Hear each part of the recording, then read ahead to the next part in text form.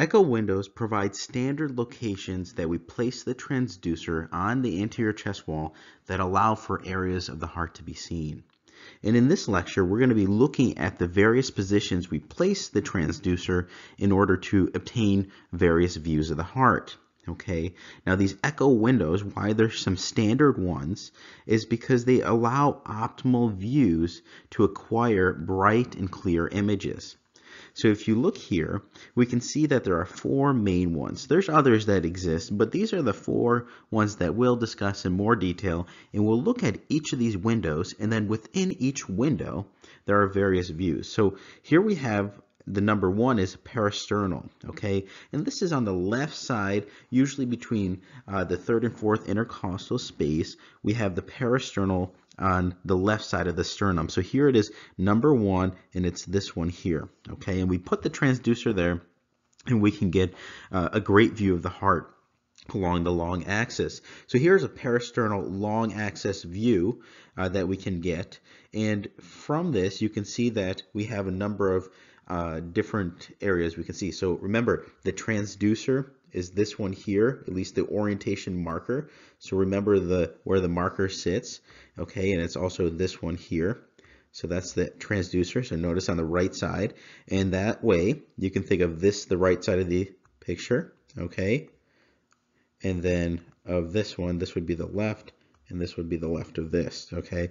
And because of that, you can see here that the right ventricular outflow tract is this one here, okay? The aorta is this one. Aortic valve is this here. The left ventricle on the left side, okay? Here, this is the descending aorta. We also have the left atrium, the mitral valve, and as you can see, they kind of match up. So that's kind of how the views of the image looks, and we'll look at those in much more detail. So that's the parasternal long axis view, but there's a short axis view, and then within the short axis view we have different levels. So there's a number of different things we'll look at. So that's one window, okay? And there's four main windows we're going to be looking at. There's the apical window, which is this one here, number 2, okay? So as you can see, here's 1, this is 2, and on the left side, so the L is for left, so the left side, at the apex, usually at the point of maximal impulse, or PMI, the apical impulse, that's where we put the transducer. Then there's the subcostal, okay, so this is number 3, so this one down here, and that we can get a few views in that area, both the coronal and sagittal, and there's a number of great things we can see in that view as well. And then there's the suprasternal, this one number 4, that we put up here above the sternal notch, and so that's another view we can do where we're putting the transducer and we're looking down from above, and we can see the aortic arch branches, okay, these ones here, as well as the left atrium, the right main, right pulmonary artery as well can be seen there, okay. So there's a number of things that we'll look at, but these are the windows, so areas where we put the transducer to get a great image of the heart. And remember, with the transducer, you can tilt it, rotate it to get these various views. Okay, so I want you to think of windows, and these are the four windows that we discussed. So the four windows. There are others, but these are the main ones you should know. And then within the windows, there are various views. Okay, and one view here is the long axis view in that parasternal. So you can think of this one as the parasternal long axis view. Okay, that's only one. There's also parasternal short axis view, and then within that you may have the aortic level, the mitral level, you may have the papillary muscle level, and so forth. Okay, so as you can see, there are the windows, and then within the windows there are multiple views and then different levels. Okay, all to give us great views of these structures within the heart. Okay, so let's just look at this. So the standard echo windows, we mentioned parasternal, apical, subcostal, and suprasternal. We looked at those.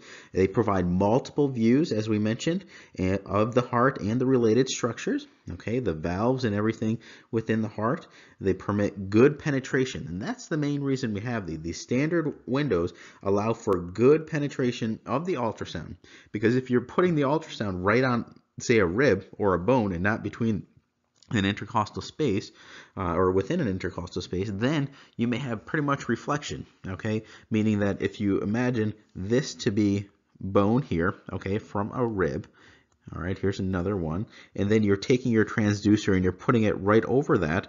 What's going to happen is that the ultrasound waves, imagine them. So let's put our transducer here, okay? And it's going to hit the bone and reflect right back, okay? Meaning that you don't have good penetration. So we want to allow good penetration so that the sound waves can get and reflect at the structures within the heart.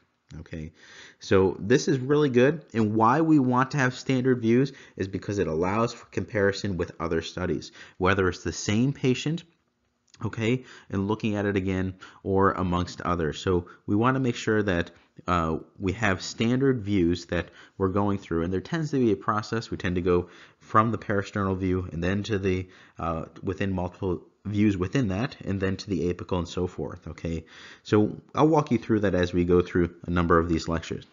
So again, in this lecture, let's just recap. We're looking at echo windows, and these windows are standard locations. We place the transducer on the chest wall. Okay. They allow for great acquisition of bright and clear images, and that's why we have these standard locations. Okay, TTE stands for transthoracic echocardiogram, so meaning a echo that we perform on the patient's chest. Okay, there's transesophageal where we go through the esophagus, but that's not what we're looking at here. So of these standard echo windows, we mentioned 4 of them. We mentioned the parasternal, we mentioned the apical, the subcostal, and suprasternal, and I've marked them there so you can see where we place the transducer on the patient's chest. These provide great views of the heart, the related structures, the valves, the endocardium. Maybe there's evidence of a thrombus, so things that we can see. So a lot that we can get from the echo. These windows allow for great penetration of the ultrasound waves, so we don't have a lot of that reflected waves, and we get good images. And they allow for standard comparison with other studies. Okay, so it's always good to have a standardized approach, that you approach every patient in a systematic process, just as we went through with our EKGs. The same thing applies here. Okay, well, that's the end of this lecture. I hope you learned something. Now, just to keep you in mind of our course material that we have available. So again, if you go to our website, www.ekg.md, okay, so this is our website, and what you'll notice is that if you go to the EKG course here, okay, you'll find stuff that's separate. So notice that we have a number of topics, practice material, lectures, a way for you to contribute, and this is the course here over here. So you'll notice we have over 300 videos or so, and that's more on YouTube. There's another 100, more than 100, about 200 videos that are available with the course. So those are separate videos, and this course is really designed to take you from a beginner to advanced interpreter. Okay, so completely separate from what you're getting online for free. Okay, these are course material that comes with it. So notice that you have a book, okay, and then you also have the pocket guide available. So you can choose which format. They are the same thing, both these book and the pocket guide, different formats. I really like this small one because you can keep it in your white coat if you're in the clinic, or in your pocket, and it's really available on the go.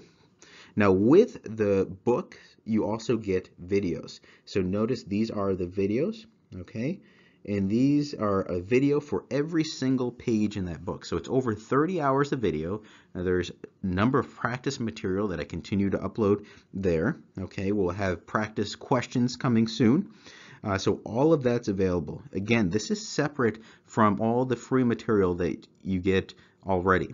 Okay, so this is more high yield stuff. This is what we used to teach our technicians here and our students here at Mayo Clinic, and it's used now among many institutions. So check that out. Now, what it also includes are calipers. So yes, you get calipers with this course. Okay. I don't know anyone else that offers that, but you do get calipers. I think they're very helpful, and they can, if you know how to use them correctly, can help to identify different arrhythmias that are going on. Okay, and then you also get our pocket EKG reference. Okay, this was something we've put together as we were developing course for the fellows, and this is really nice. It has every code, as you saw earlier, laid out there. Very small pocket guide available. I had help with my colleague, Dr. Peter Noseworthy, who's the head of the EKG lab here at Mayo Clinic, in editing it. So this is something that we use and we've found very helpful. So go to the EKG course. You'll see examples of lectures, okay, why we developed this, okay.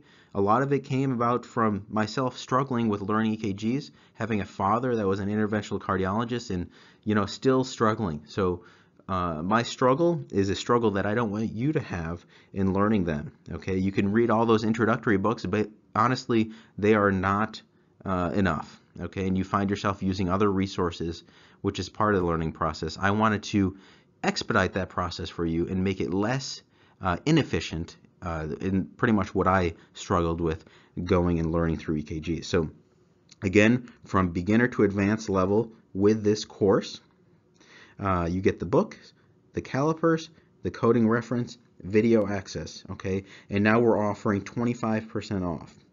25% off. Put that code in on checkout and you'll have yourself 25% off that will even, it's pretty much covers the cost of what we use to print the material. So we don't really make much off it. It's more to help our learners grow and really be able to contribute to patient care. That's why we do this, and we love doing it. So thank you so much for your support. If you have any questions, just leave them below, and we're happy to answer them. All right, have a great day.